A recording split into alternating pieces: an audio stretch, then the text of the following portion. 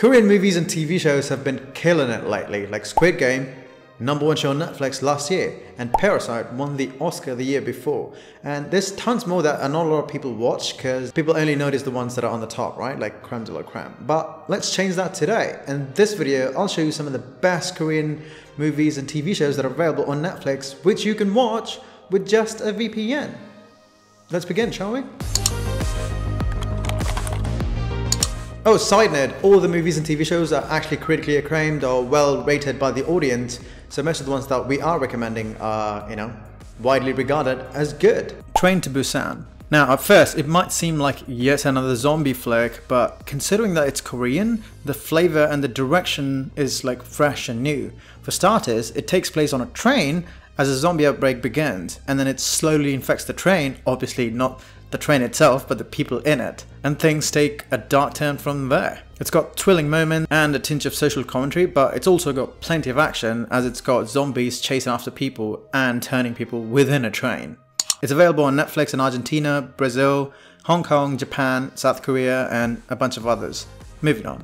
Miracle in a Cell #7 is actually a comedy drama about a bunch of prisoners who join forces to protect a mentally impaired comrade and his young daughter. I'm not sure if it's actually about communism, but it's about a guy who's wrongfully accused of, murder and rape, but his friendships within the prison lets him reunite with his daughter in the prison. It's a prison break-in, unlike most movies which are usually prison break-out that we see normally. What really sold me is how wholesome and funny it is for a prison break drama. You can find Miracle #7 on Netflix Japan and Korea. Alright, this one is an oldie but a really good one and a classic revenge tale. So, bad guy kills fiancé of a protagonist, he goes on for revenge, which is, been there, done that.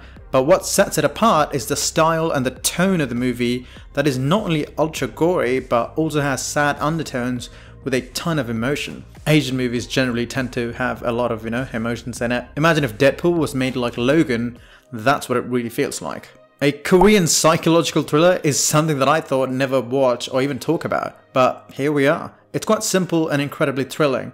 A brother returns home after being kidnapped, but he doesn't seem to remember anything from the past 19 days. Like, it's pretty run-of-the-mill, right? But this drives our hero to chase after the mystery, and things actually take a darker turn from the protagonist's perspective, and it's not for the faint of the heart, I tell you. It's a good one-time watch, and you can find it pretty much on all Netflix catalogs, be it Netflix US, Canada, or any Asian countries. This Korean crime drama is kind of like The Departed, but with more melodramatic undertone. So it's about an undercover police officer who spends 8 years as an undercover goon, just rising up in the ranks in a crime syndicate.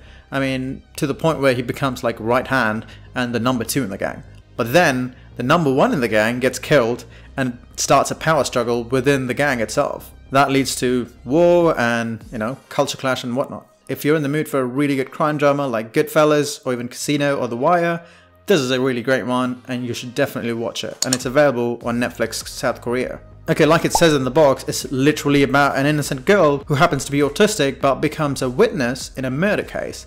So the attorney and the girl develop an unlikely friendship that you wouldn't normally see, and that makes for a heartwarming father-daughter type relationship like The Last of Us, which is the upcoming HBO series, if you've seen it.